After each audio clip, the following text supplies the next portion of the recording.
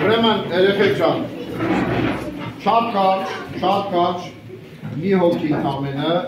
խնդրեմ դու արի Սա նշանալներ ես եկեք Ուրեմն լսեք, երկու հոգով կարող ես ներգանձի, սարգավատ Արի դվից Ինքը նաև ձեզ բան ասովորեցնելու, բայց նաև ճամանան ավարտելու Սովորել այսպես Ուրեմն հիմա լսեք, առաջի դասի, մենք ինչ ենք արել, անցած դասին, Հիշում եք ինչի մասին էր մեր դասը Անցած դասի մեր դասը Հա, բայց մենք այդ տեսանկյունով չասեցինք դասը, հիմի հիշեք թե ինչ ենք ասել Ասա Մենք անցած դասին սովորել ենք Աստված առաջի ում է ստեղծել Չէ, էդի ասել ենք, մենք նախորդ դասին Ինչի մասին էր մեր դասը Եկել ենք նախորդ դասին սովորել Դեսի, ինչ են անունը Լևոն, գիտես չէ, որ մամաս ինձի Լևոն ակոչել Գիտես Ուրեմն լսեք ինչ ար Հետո կանվեք Կարակ հետևը լսեք Անցեք լսեք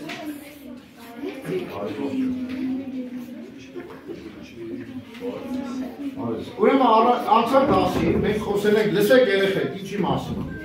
Մենք ասել ենք որ Աստված մեզ հրաշալի ձևով է ստեղծել Մեր մեջ դրել է այսպես ասած այս աշխարհը ճանաչելու որոշակի գործիքներ Դրանք մենք կոչում ենք ինչ հին զգայարաններ Իսկ որոնք էին Լևոն այդ զգայարանները Շնչառությունը, համը, կամը Լսողությունը Շոշափելիքը մեկ էլ Տեսողությունը Ուրեմն մարդը իր մեջ Աստծո կողմից դրված 5 զգայարաններ ունի որոնցով ինքը կարողանում է ճանաչել աշխարհը Ադամն ու Եվան ունեն թե չունեն Այդ 5 զգայարանները Ով է հիշում դրախտում երբ որ իրենք ման էին գալիս Ինչ է տեսնում ընդեղ ասել եմ դասում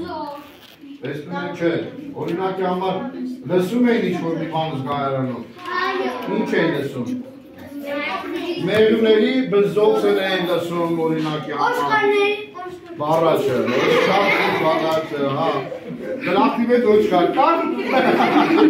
Անշուշտ կար, դրախտի մեջ ոչխար է կար Էլ ինչ կար, էլ ինչ էին Իսկ ինչ էին ուտում Խնձոր Ես ասել եմ Համի ինչ էին մանանում համով Են Հայաստանում լավ բաներ կատեց ես դևին մեղին Ծիրանի համն էին առնում Ջերվեժի բանը խփում էր իրանց երեսին Ուշատի չեք եղել Ջերվեժի դու խոսում էր չէ ժամանակ Ուրեմն ջերվեժի բաններ խփում ուրեմն երեսին Մի խոսքով իրենք իրենց զգայանը Իսկ երեկոյան ով էր իրենց հետ ման գալիս Աստված իրենց հետ ման էր գալիս այգում Այսինքն իրենք Աստծուն անմիջապես տեսնում էին Զգում էին իրանց հետ քայլում էր Աստված Եվ Աստված իրենց գիտեք ինչ ասեց Ասեց ինչ արեք Այս ամեն ինչ որ ստեղծել եմ տալիս եմ ձեզ Ինչ արեք Խնամեք և տեր կանգնեք Այո, պատմեցի հետո կիշես Հիմա հենալսից եղել Այնտեղ է կոչել։ Այդպես էլի։ Ուրեմն հիմա այսօրվա դասը, տեսեք երեխեք։ Ուրեմն մի քաղաքում մի դատավոր կա։ Մի քաղաքում մի դատավոր կա։ Ինքը ի տարբերություն այս աշխարհի շատ դատավորների տարբերություն։ Մարդկանցից ամաչում էր, Աստծուց վախենում էր։ Ինչ էր անում մարդկանցից ամաչում էր, Աստծուց վախենում էր։ Ուրեմն այս դատավորի քաղաքում, որտեղ ինքը դատավոր էր, սկսվեց հանցագործությունների մի մեծ շարան։ Չէ, ջրեղեղ չէ, հանցագործություններ էր։ Ուրեմն գողություն էին անում, տներ էին թալանում, ավազակային հարձակում էր լինում, կրակում էին իրար չէին ուտում, բայց կրակում էին։ Չէ, կրակում են բառի իմաստով։ Ուրեմն այս հանցագործությունները այնքան շատ եղավ, որ ժողովուրդը անհանգիստ էր։ Երբ որ ուսումնասիրում էին այս, թե ոնց արվել, ինչ են արել, ձեռագիրը մեկն էր, այսինքն ամեն ինչ խոսում էր նրա մասին, որ մի հոգի է այս ամեն ինչը անում։ Այս ամեն ինչը մի հոգի է անում։ Կամ ինքն է ծրագրավորում, այդպես իրագործում է։ Գիտեք ինչ տեղի ունեցավ մի օր։ Դատավորը հեռուստատեսությամբ, տեղական հեռուստատեսությամբ ժողովրդին հանգստացնում էր, խոսեց, որ հեսա շուտով կբռնենք, եւ խոստացավ մի բան, ասեց, որ օրը որ բռնենք այդ հանցագործություն անողին, 2 հատ ձեռք եմ ձեր առաջ նետելու։ Իսկ կդրելու եմ այդ հանցագործի ձեռքերը ու նետելու եմ ձեր առաջ։ Ինչ եղավ գիտեք, մեկ շաբաթ հետո հանցագործին բռնեցին։ Իսկ գիտեք ով էր հանցագործը։ Դատավորի որդին։ Միակ դատավորի որդին։ Ուշադիր լսեք։ Հիմա բոլոր ժողովուրդը գալիս էր հավաքում էր պայմանավորված ժամին, տեսնելու համար թե արդյոք դատավորը այդպես արդար կգտնվի ու իր որդու ձեռքերը կկդրի ու կնետի իրանց առաջ։ Լսեք հիմա։ Ուրեմն հավաքում էին, հրապարակի վրա էր դատավորի տունը։ Հավաքում էին, ժողովուրդ դատավորը ուշանում էր, չկար դատավորը։ Ժողովուրդը խռնվել էր, սպասում էր, դատավորը արդյոք կգա եւ ինչ կլինի։ Հանկարծ երկրորդ հարգի պատշգամբի դուռը բացվեց, դատավորը դուրս եկավ եւ 2 ձեռքեր նետեց ներքև։ Ուրեմն բոլորը ծափահարում էին ու ասում էին. Դուք չէ։ Բոլորը ծափահարում ու ասում էին. Արդար է մեր դատավորը։ Արդար է մեր դատավորը։ Արդար է մեր դատավորը։ Մեկը սաղ լռեցին։ Տեսան, որ դատավորը իր որդու ձեռքերի փոխարեն իր ձեռքերն էր կդրել եւ նետեց ժողովրդին։ Ինչի պատմեցի այս պատմությունը։ Մենք խոսեցինք, որ բանը չէ, դրախտում մարդը անհոգ ապրում էր, 5 զգայուններով վայելում էր դրախտը եւ այլն։ Բայց այդ դրախտային կյանքը չմնաց, որովհետեւ մեկը որ դուսեղեն եղել, որ Աստծո դեմ դուս եկավ եւ սատանա կոչվեց, նախանձում էր մարդուն։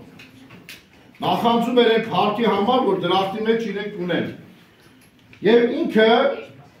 ինքը եկավ օծի կերպարանքով այդ պատմությունը գիտեք, չէ՞, Եվիլեցու պատմությունը առգայից անցել է։ Եկավ օծի կերպարանքով եւ փորձության ենթարկեց նախ Եվային, ասեց ճիշտ է, որ Աստված ասել է, որ եթե այս ծառի պտուղից ուտեք չեք մեռնի։ Երկուսա 3 այդ ծառերի կերպը, չգիտենք այդ ծառերը թե ինչա ներկայացված է, բայց ինչ եղավ երեխեք, ուրեմն վերցրեց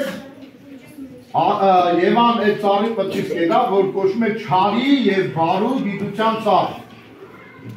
Լսում եք։ Լսում։ Չարու եւ բարի գիտության ծառի պտուղից վերցրեց եւ եկավ։ Սատանան ասել էր, եթե մեջի ուտեք, Աստծո նման չարու բարիք իմանաք։ Երեխեք աշխարհում իմանալու հետ կապված հայերեն լեզվի մեջ երկու բառ կա։ իմացություն, լսեք, իմացություն և իմաստություն։ Իմաստություն բառի մեջ կա աստ, մասնիկը որ նշանակում է աստված։ Այսինքն որևէ բան, որ դուք իմանում եք, և դա լինում է աստուծով, դա իմաստուն բան է։ Որևէ մի բան, որ դուք իմանում եք, բայց աստված մեջտեղը չկա, դա իմացություն է, իմաստություն չէ։ Օրինակի համար, մեկը որ գողություն է անում, չէ, ինքը ինչ-որ բան ձեռք է բերում, չէ, ինչ-որ բան է ճանաչում, ասես բան կարելի է անել։ Այս դա իմաստուն չէ, դա իմացություն է, ճանաչողություն է, այդ իմաստուն չէ։ Մեկ ուրիշը, դու երկրորդ հարկ պիտի ելնես։ Մեկ ուրիշ բան եք ուզում հարցնել։ Ընկել առան որտեղ գնա, ինչ դասարան գտնել։ Փոքրերին ուղարկեցի՞ր։ Մենք եկել ենք դասավորել։ Այդ պատմությունը Աստվածաշնչի եկեք, ես էլ համար հիմա կարդամ։ Աստված հրեշտակներին և մարդկանց ստեղծեց սիրո մեջ։ Ձեր ծնողների սիրո արդյունք եք դուք։ Եվ հարության մեջ, երբ որ իրենք ձեզ բերեցին, այս աշխարհ բերեցին, դա լավ է, դա բարի է։ Հիշում եք, մեր առաջին ասած է, և Աստված տեսավ, որ լավ է, չէ՞, այդպես է, ասեք, և Աստված տեսավ, ուրեմն հարության ու սիրո մեջ ստեղծեց։ Եվ Սատանան մարդուն խաբեց, և այն խաբեց, ինքն էլ վերցրեց այդ պտուղը կերավ, և անեծքի արժանացավ։ Տեսեք, Տեր Աստված պատվիրեց Ադամին ու ասաց. դրախտում ամեն ծառի պտուղներից կարող եք ուտել, բայց բարու և չարի գիտության ծառից մի կերեք, որովհետև երբ ուտեք դրանից մահկանացու կդառնաք։ Առաջին մարդկանց դրախտային երանությունը Սատանան նախանձեց և խորեց կորստյալ մատներ։ Եկավ ասեց, դուք իմանաք չարն ու բարին, և անհավատաց։ Փոքեց կերավ արգելված պտուղը, ինքը փորձեց և տվեց նաև իր ամուսնուն, Ադամին։ Այսպիսով մարդիկ մահկանացու դառան։ Այսինքն դրախտի մեջ մենք մահկանացու չենք, մարդիկ, մահ չունենք, հիմա մենք մահ ունենք, չէ՞, ինչքան էլ ապրենք, մի օր մահանում ենք։ Բայց քրիստոնյաների համար մահը ուրիշ բան է, հետո դրա մասին մենք կսովորենք, կտեսնենք, բայց հիմա չէ։ Նրանք, երբ որ կերան այդ պտուղը, գիտեք առաջինը ինչ արեցին Ադամն ու Եվան, ով գիտի,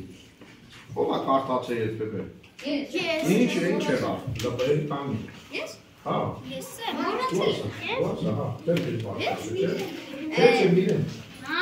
դու ես։ Ասա։ Ես։ Ինչ էր ասա Տերից, ինչ եղավ։ Ես։ Երբ որ կերան, ինչ եղավ։ Չէ, երբ որ կերան ինչ եղավ։ Չէ, չթունավորվեցին։ Հա, թունավորվեցին մեղքով, հա։ Ոչ, ամաչեցին։ Ուրեմն Ադամն ու Եվան, երբ որ պտուղից կերան, առաջին բանը որ եղավ, իրենք ամաչեցին մեր նախածնողները։ Ինչի, որովհետև իրենք փառքը վերցրեց, իրանք այդ փառքի մեջ չեն տեսնում, որ մերկ են, չեն ամաչում։ Երբ որ փառքը վերցրեց, իրենց մերկությունը տեսան ու ամաչեցին։ Ուրեմն, և մարդկային միտքը խառնվեց։ Մի նա ինքը լավ միտք ունի, չէ, դու էլ լավ միտք ունես, հա, ընդիր միտք ունես, բայց միտքը խառնված է, չարությամբ, չարաճճիություն ես ուզում անել օրինակի համար։ Ուրեմն նրանք սկսեցին ամաչել, թաքնվեցին ծառերի հետևում։ Երեխեք Աստծուց թաքնվել հնարավոր չի։ Չես կարող, բայց իրենք մտածեցին, որ գնան մտնեն թզենու հետևը ծառա, Աստված իրանք չի տեսնում։ Ճիշտ այդպես նաև ուրեմն տեսնում ենք, որ մենք ենք անում։ Առաջ անգամ, երբ որ դուք սուտ եք խոսել, ով է սուտ խոսել։ Հա, դու խոսել ես։ Բայց առաջ անգամ, որ խոսեցիր, ինչ արեցիր։ Մի քիչ կարմրար։ Հա, մի քիչ կարմրար, դու էլ կարմրար։ Կարմր ժրար դու, հա։ Ու դեպ իսուտ խոսով ես։ Քեչ կարմրար։ Հա, չես բժում է, բայց կարմրար։ Լավ, ուրեմն առաջի անգամ, երբ որ մարդը սուտ է խոսում, կամ մի բան կոդրում է, աշխատում է, որ մամա պապան չիմանա։ Ես եմ, մերակի ծնատունն է, բայց ես եմ, ուրիշ մարդ չկար, քուրիկն էլ չկար, քուրիկսկի վաշի չկար, բայց ինքն է, ուրեմն ըտենց իրանք, բայց եթե իմանում ամոր, ծնողները, որ իմանում են ինքը ամաչում է, ուրեմն իրենք առաջինը ամաչեցին, բայց մինչև որ մի բան կասեց, Աստված, ուրեմն իրենց, օծին կամ սատանային ասեց, անիծեց նրան և ասաց, որ փորիդ վրա պիտի գնաս, փող պիտի ուտես և նաև ասաց, որ մեկը պիտի ծնվի կնոջ սերունդից, ոչ թե տղամարդուց, քանապես տղամարդուց են ծնվում, չէ, կինը ծննդաբերում է, բայց տղամարդուց են ծնվում, թե առած տղամարդու են ծնվում, չէ, ապրես, դու լավ գիտես օրինակ, ուրեմն ասեց, որ կնոջ սերունդից մեկը կգա, որը օծի գլուխը կջարդի, կլեղչի, սատանայի գլուխը կջարդի, այդ կնոջ սերունդից ձեր կարծիքով ով ա եղել աշխարհում, մի ոքեք է, Եվան տունն էր, չէ, Հիսուսը, ով ասեց, ես, ուրեմն դու ճիշտ ես, ուրեմն լսեք, ուրեմն Հիսուս է, որ մենակ կնոջից ծնվեց Սուրբ Հոգով, եկավ աշխարհ, ինքը եղավ խոստացված մեր փրկիչը, այսինքն Աստված ինքը իր որդուն տվեց, ոնց որ են դատավոր իր ձեռները կտրեց, չէ իրանն էր, բայց տվեց, որպեսզի մնացածը կյանք ունենան, մենք կյանք ունենանք, ես և դու, ամեն մեկը կյանք ունենանք, հավիտենական, որի թեև մեռնենք հավիտենական կյանք, ձեր հոգին հավիտյան ապրի, հետո էլ հարությանն ենք մենք հավատում, դրա մասին հետո կխոսանք, ուրեմն հետո կնոջը անիծեց, ուրեմն մարդիկ և որ սատանան իմացան, որ կնոջից մի սերունդ պիտի գա, որ Հիսուս Քրիստոսն էր, և որը մարդկանց համար պիտի լիներ օրհնության սպասում, իսկ սատանայի համար պիտի լիներ վախ և սարսափ, որովհետև գլուխը պիտի ջարդվեր իրար։ Ուրեմն տեսնենք հետո անիծեց և մարդուն դրախտից դուրս դրեց։ Կնոջն ասաց, ինչ ասաց, հիշում եք, շատ պիտի ավելացնեմ քո ցավերը, ցավերով պիտի զավակ ծնես։ Ադամին էլ ասաց, որ դու պիտի աշխատես, քո հացը պիտի ստեղծես, երեսիդ քրտինքով պիտի ուտես, մինչև որ վերադառնաս դեպի հողը, որից առաջացար, քանի որ հող էիր և հողին պիտի դառնաս։ Եվ որպեսզի մարդիկ ավելի վատ չանեն, չարի ու բարու գիտությունը իմանալուց հետո, մի հատ ուրիշ ծառ կա, կյանքի ծառն է, եթե գնային այդ ծառից ուտեին, պետք է սատանայի նման հավերժ մնային անմա, մեղքով ու անմա, ասա, անուն ասալը, նարի։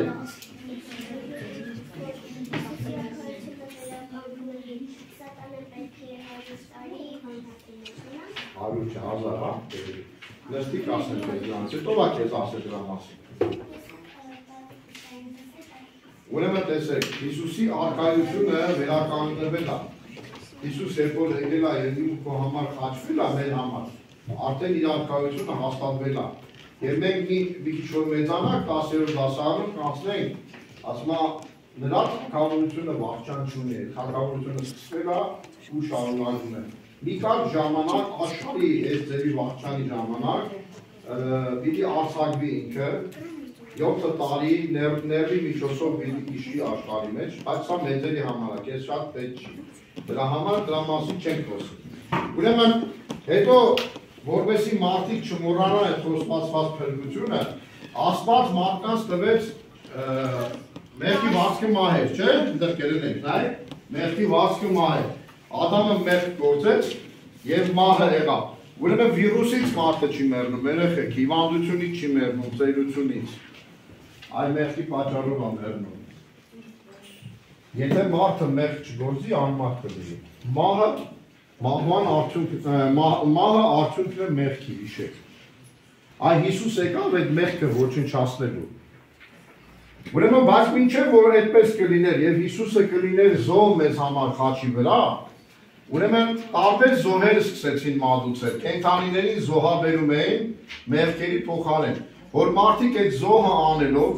թափող արյունը տեսնելով,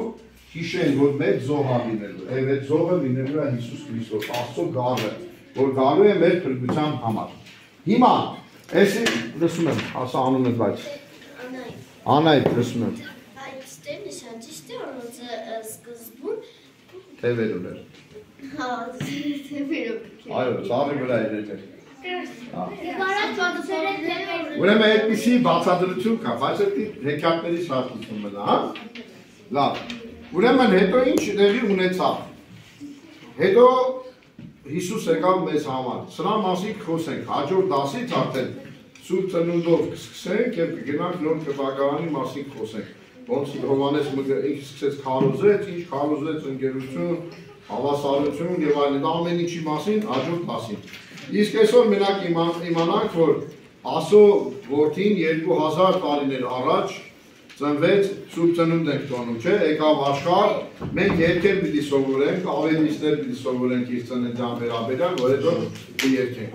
Բայց մի բան ենք մենք անում, այս զոհագործությունը հիշում ենք ամեն Կիրակի, ուրեմն եկեղեցում պատարակ է մատուցում, լսել եք։ Պատարակ է, ով է գնացել։ Դու գնացել ես, ապրես։ Ուրեմն եկեղեցում պատարակ է մատուցում եւ հացն ու գինին զոհաբերվում է եւ սա խորհրդանշում է Հիսուսի զոհաբերությունը, որ եղավ մեզ համար։ Եվ մարդիկ քրիստոնյաները ամեն Կիրակի մոտենում են, նաեւ տոնորերի։ Այսպես տեսել եք, այսպեսի նշխատ կա։ Հա, տեսել եք, հա։ Այսպեսի նշում մոտենում են եւ հաղորդություն են առնում, որովհետեւ Հիսուսի վերած փրկությունը առնեն իրենց վրա։ Հասկացանք, քրիստոնյաներն են հաղորդություն առնում։ Իսկ քրիստոնյա գիտեք ովքեր են։ Ովքեր են։ Այո, ովքեր մգրտված են։ Աբեք, մեր այսօրվա դասը այսքան է, բայց մենք գիտենք մի հատ Աստվածաշնչից ես անդադ անգամ ասել եմ, որ տեդր բերեք, չէ՞։ Ո՞վ է բերել։ Ուրեմն հաջորդ դասին բլոկնոտ կամ տեդր ոնց ուզում եք, բոլորը պիտի ունենաք մի հատ գրիչով, այս ոսկեղեն տողերը պիտի գրենք։ Հիմա կսովորենք, դուք ով ուզում է աչքի տակով թող գրի, բայց հիմա եկեք կսովորենք։ Մեղքի վարձքը մահ է, եկեք ասենք։ Բայց դու տեդր պիտի բերես, մեկա։ Էսի որտեղ կարող է ջնջել, ես անգամ կարաս նկարես, բայց ոչինչ, ինչ չնկարեք։ Ուրեմն, մեղքի վարձքը մահ է, եկեք ասենք։ Մեղքի վարձքը մահ է։ Յադեր, մեղքի վարձքը մահ է։ Բայց ասենք։ Մեղքի վարձքը մահ է, բայց Աստծո ձրի շնորհը, ասենք։ Բայց Աստծո ձրի շնորհը հավիտենական կյանք մեր Տեր Հիսուս Քրիստոսի ձեռքով։ Մեր Տեր Հիսուս Քրիստոսի ձեռքով։ Հիմա նայեք, շուտով ես մի հատ ձեզ գնահատելու ձև կա։ Ուրեմն ովքեր որ չեն բացակայում, էդի բացատրեմ ձեզ։ Ստանում են մեկ տաղանդ։ Գումար։ Այդ իսկական գումար է, ասեմ ձեզ։ Կիրակնօրյայի գումարն է, լսեք։ Ովքեր չեն բացակայում, ստանում են մեկ տաղանդ։ Ովքեր դասը եւ ոսկեղենի քամարը սովորում են, հանգիստ։ Էլի մի տաղանդ ստանում են, այդ ունենում են երկու տաղանդ։ Իսկ ովքեր անցած դասը լավ հիշում են ու պատմում են, ստանում են 3 տաղանդ։ Լսեք, հիմա լսեք, կերնին կտենակ։ Ուրեմն տարեվերջում, մեր դպրոցում լինելու է հոգևոր գրքերի տոնավաճառ, իրերի, խաչի, աստվածաշնչի, մանուկների աստվածաշնչի, չգիտեմ, բլազուկի, ինչ ուզում եք, սրբապատկերների եւ այլն։ Այդ գումարը տարեվերջին կարող եք օգտագործել այդ իրերը առնելու համար։ Շատ վաստակեցիկ, շատ բան կարող առնեք։ Այսինքն մեկ տաղանդը կրենք։ Չէ, 50 տաղանդով կարող ես աստվածաշունչ առնել։ Այսինքն 50-ը պիտի հավաքես, որ կարողանաս մի հատ մեծերի աստվածաշունչ առնել։ Արժողությունը 7000 դրամ է 50 տաղանդ, կուրսը դենց է։ Եղավ։ Ուրեմն այ, դուք գիտեք, գալիս եք դասին, հա։ Թևնոցը քանի։ Չգիտեմ, եթե արդեն ես չեմ հիշում։ Բայց նաև ասեմ, խելոք մնալու համար եմ մի տաղան։ Ունես որ մի 14 տաղան, 10 դասում աստվածաշունչը ավակ։ Նայեք ես ուշադրություն եմ դասում, դες հեն մինուս դրեցի, չէ՞։ Այս եմ դնեմ պլյուս, ուսս խելոք մնաս։ Անիզան, եվ ոնն ախանգարում քեզ։ Լավ, այսքանն էր, ուրեմն այսօրվա մեր դասը։ Հիմա երեխեք ջան, պիտի ելնենք։ Հիմա Ճիշտ է, չէ՞ որ առաջ ոցերը ոտուց էշկեն ունեցել, բայց հետո Հիսուսը բաներ։ Չէ, երեխեք լսեք նա, դեմի։ Հիմա լսեք։ Ուրեմն ասում են, որ մինչև, ասկեն երբ որ օծը ստեղծվել էր, ինքը թևեց։ Շատ էր էդ, չէ՞։ Բայց և այդ անիծվեց, ասեց փորից վրա պիտի սողաս։ Հա, սողնան։ Եվ ասկայց ինչը ընկավ։ Բայց էդ ես աշխարի վրա չեղեց, դրախտում այն, դրա համար ես աշխարի վրա միշտ օծը սողացել այլ։ Լավ։ Հիմա եկեք, էսի գրեցիք, ուրեմն հաջորդ դասին տեսնեմ ով մի տաղան վաստակում։ Հաջորդ դասին պիտի։ Եկեք ոտի։ Ուրեմն ինչ սովորան, որ մարդը մեղքի պատճառով մեռավ, չէ՞։ Բայց ով է գալ մեր փրկության համար։ Աստծո որդին Հիսուս Քրիստոս։ Ով որդին էր, կնոջ սերունդից էր, չէ՞։ Կնոջ սերունդը մեզ փրկություն բերեց։ Օրինակ Տեր մեր Հիսուս Քրիստոս, ամեն։ Հայր մեր, որ երգից ես, Սուրբ Երեսի անուն քո, եկեցե արտահայտություն քո, եկեցի կամ քո, որպես եկինս ներքնից, ըսած մեր հանապազոր, ու մեզ այսօր, երբ որ մեզ պարտիշտ մեզ, որպես դեր մեր կողում ներոց պարտապանած, և մի տանից մեզի փորձություն, այլրյակ մեզի չարենք, զինքոյ արտարություն և զորություն և կար կապիճանս ամեն։ Հիմա ուրեմն սիրելի երեխեք, լսեք հիմա։ Բարելյա։ Ունդեղ երկրորդ են դեմի դասարան անցածանքան որդար։ Հիմա ուշադիր լսեք։ Երեխեք ջան, պիտի այսօր սովորենք մի բան, որը չեք օգտագործում։ Այսօր երբ որ դու եկար, այլ բարը։ Հա, այսօր որ եկար, Տեր հայրին բարևեցիր, ինձ բարևեցիր։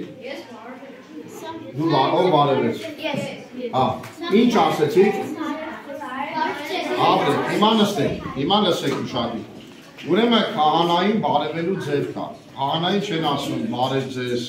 պրիվետ։ Ուրեմն քահանային բարևում են ասելով, օրհնեցեք Տեր հայր։ Ինչ են ասում քահանային։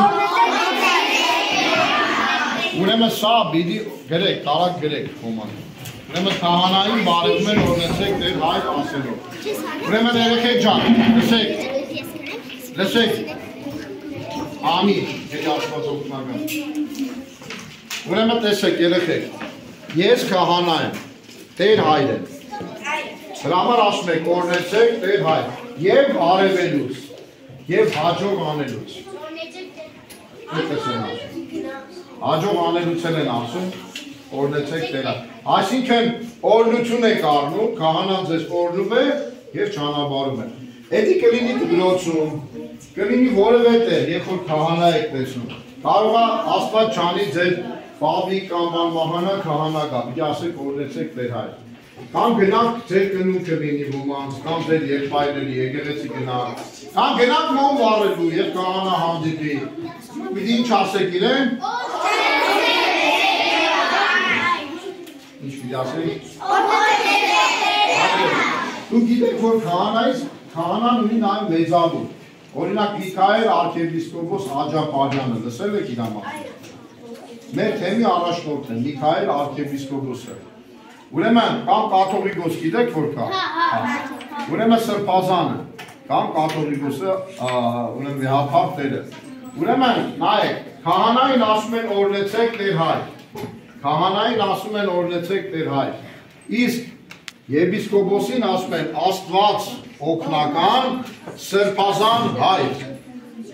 Էլի սրբազան Հայր։ Աստված օգնական սրբազան Հայր։ Կարող է սրբազանը մեր դպրոց կա։ Լսում եք։ Կարող է սրբազանը մեր դպրոց կա։ Դրա համար պիտի ասեք իրան բարևելուց պիտի ասեք, հա։ Աստված օգնական եկեք ասենք։ Աստված օգնական սրբազան Հայր։ Իսկ քահանային ինչ եք ասում։ Աստված ձեզ բոլորիդ օրհնի երեխեքան, ձեր ընտանիքներին, ձեր մամաներին, պապաներին, աղբերներին, քույրերին եթե ունեք։ Ուրեմն թող օրհնի ձեզ եւ երկար տարիների կյանք տա։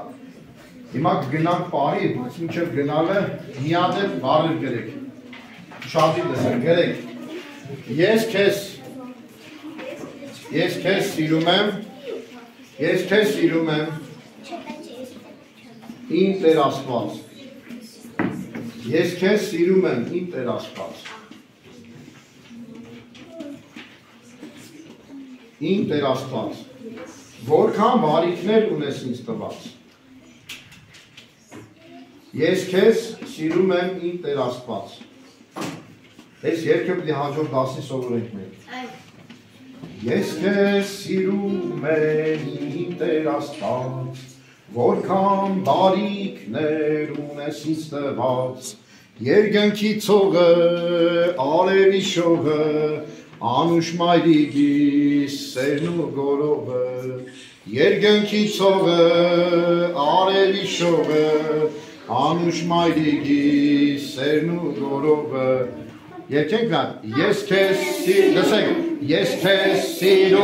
եմ, իմ Տեր Աստված, միատեք, Ես քեզ սիրում եմ, իմ Տեր Աստված։ Լսեք, ես քեզ սիրում եմ, իմ Տեր Աստված։ Ես քեզ սիրում եմ, իմ Տեր Աստված։ Առանց ես եմ ծափ տալիս, չափի մեջ ձեզ համար, դուք մի արեք։ Ես քեզ սիրում եմ, իմ Տեր Աստված, որքան բարիքներ ունես ինձ տված, երկնքի ցողը, Արևի շողը, անուշ մայրիկիս, սերն ու գորովը, երկնքի ցողը, արևի շողը, անուշ մայրիկիս, սերն ու գորովը։ Ուրեմն հաջորդ անգամ դաշնակ բանը սինթեզատորով կգանք դասարան, կնվագեն նվագողը և կսովորենք։ Այսօր էսքան է, լավ եղեք, ողջ եղեք։